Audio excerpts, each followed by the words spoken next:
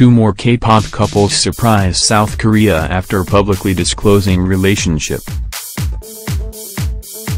2018 is definitely proving to be an extremely busy year already, filled with so much unforeseen romance.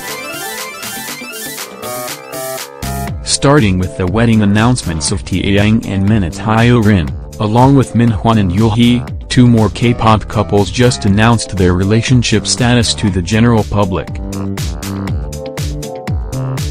T-ara member Hyo-min has announced her relationship with the CEO of Live N.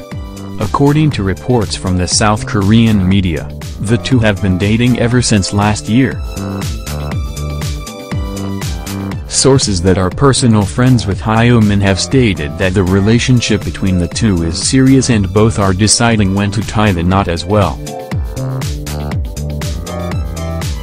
Former Beast member Jang Hyun-soo and former rhythmic gymnast and professional bowler Shin Soo-ji have also announced their status as a couple.